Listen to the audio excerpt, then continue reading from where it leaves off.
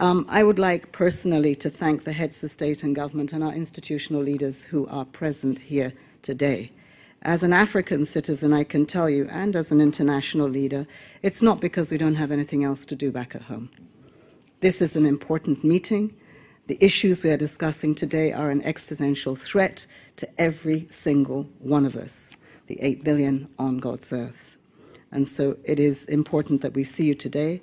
I do also join in the regrets that key decision makers are not at this meeting. The number of people around this table, it is lopsided. A bird only flies on two wings. We need genuine partnerships, and they need to be at the table. So I hope those representing them will take those messages home. I would say with the response to COVID, as the Secretary General has said, the response to climate change and the response to the impacts of the war and the rest of the world in Ukraine, we've probably gone past the time we call for solidarity, because we have been calling for it for many years. We're also almost past the time of the promise to humankind while protecting our planet. And I would say what is now at risk is that you add another debt to Africa and SIDS, one of solidarity and one of the broken promises.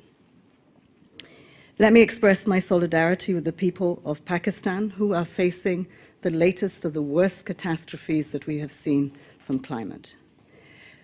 But Excellencies, friends, ladies and gentlemen, 4 African presidents, the President of the African Development Bank, our Chair of the African Union Commission, have spoken on behalf of Africa.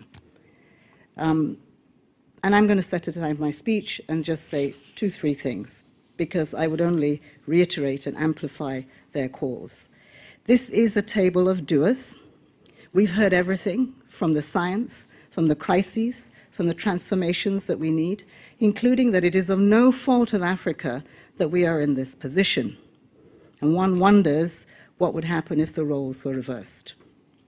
Missing right in the conversations we're having right now is the urgency and scale for the investments that are needed by developed countries for the commitments to keep the 1.5-degree promise and to keep the Paris Agreement.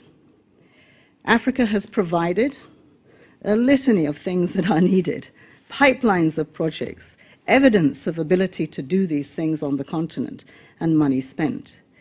It is calling for transitions in food systems, in energy, in the digital world that we all have a right to have today, and yet we are still behind.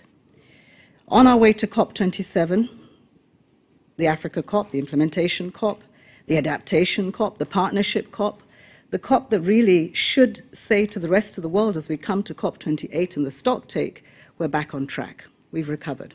It's 3 months away.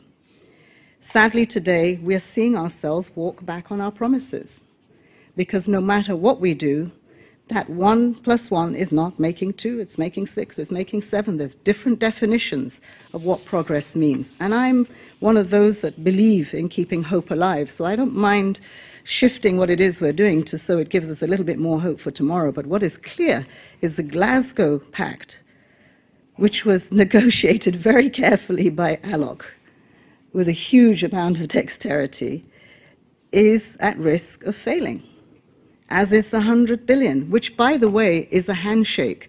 It's not the money we need for climate action.